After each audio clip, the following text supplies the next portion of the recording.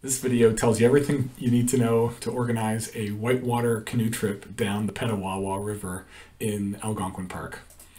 The Petawawa River is a great little river that is well known to experienced whitewater canoeists in the Ottawa and Algonquin Park area.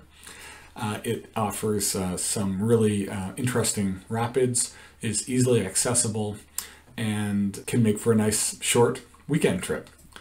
First of all, the Petawawa River is in the traditional territory of the Algonquin people. It flows on the northern part of Algonquin Park and flows from west to east and exits the park at around CFB Petawawa. The river goes on then to join the Ottawa River at the town of Petawawa.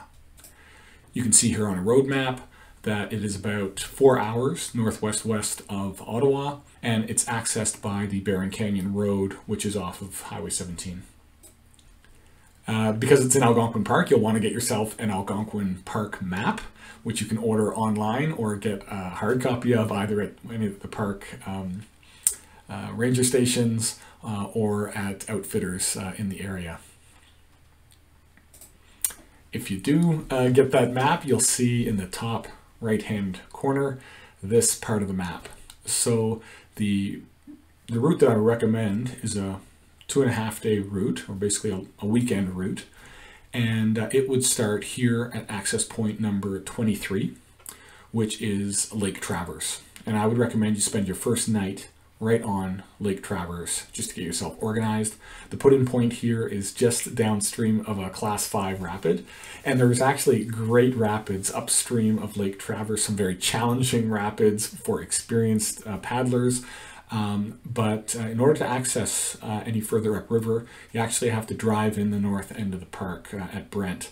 So it's logistically a lot more complicated to make a longer trip. And that's why the Petawawa River is such a great weekend, though it's still challenging and remote whitewater experience.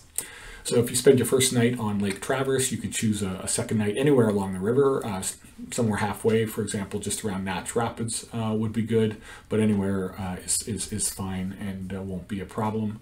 And then you would continue downstream all the way down to access point number 21 at McManus Lake.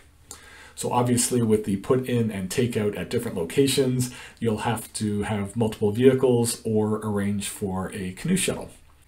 If you're going to paddle the Petawawa River, you really should have this Petawawa River Whitewater Guide that's produced by the Friends of Algonquin Provincial Park.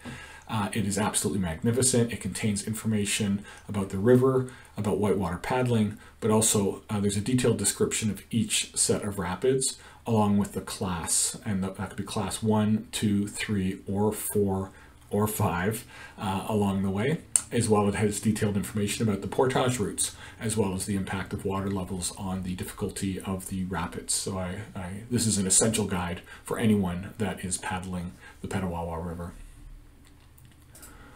On the way into the access points that I mentioned, you'll pass by 2 outfitters. One of them is the Algonquin Portage Store and Outfitters. It's a big operation with lots of canoes and gear that you can rent, and you can also arrange through them a shuttle for your canoes to and from the put-in and takeout points. The other outfitter is Algonquin Bound Outfitters, which is also very experienced in here. I've used both of these outfitters and they're extremely reliable. And obviously you'll want to reserve ahead if you're renting canoes or gear or arranging a shuttle. The other reservation you have to make ahead of time is on the Ontario Park Reservation website. You can go to the backcountry part of it and select Algonquin Park and the access points that I mentioned. And then, as I say, I recommend you spend 2 nights. So you can have Friday night on Lake Travers, a Saturday night along the river before you take out. So the river is known for great whitewater. There are 2 main rapids that are of note. One of them is Crooked Chute. Crooked Chute is a long rapid with I would say a mandatory portage at the bottom, but it is a challenging set of rapids which many people portage around entirely. And the second set of rapids is Rollway Rapids, which is considered the best stretch of rapids on the Petawawa River. It's a long set of rapids that has multiple ledges and multiple features. Here it is here. It's a great paddle. There are a few places to eddy out, but in general it's a long set of rapids to be run, so you wouldn't want to take on too much water or tip at the top of this rapid, so you got to be prepared. There is a great portage around River Right, which is up a bit higher, so you can get a good look at the river before you run it. And in high water levels, this becomes particularly challenging and turns into a Class 4 rapid. So once again, this is for experienced paddlers, and you should know your level and have the right safety gear if you're going to attempt this. The other thing I should mention is all along the Petawawa River, there is poison ivy. So do be conscious of where you throw your backpack or your life jacket or your paddles, or where you walk when you're camping. So generally you should stick to the areas that are mentioned. And of course all the sites down the Petawawa River, as is true throughout Algonquin Park, all of the sites have fire pits as well as thunder boxes that you can use. So once you've done your weekend trip and gotten your shuttle and you're on your way out, we always stop in Cobden at the Whitewater Brewing Company, which has a great menu and is very family friendly, so you might want to stop there. You could also stop in Pembroke, although it's a little ways off the road, or Renfrew is another great place to stop along the way. If you want to learn more about the Petawawa River, Roy McGregor devotes a chapter to describing some of the modern history around the Petawawa River, and that's a great read.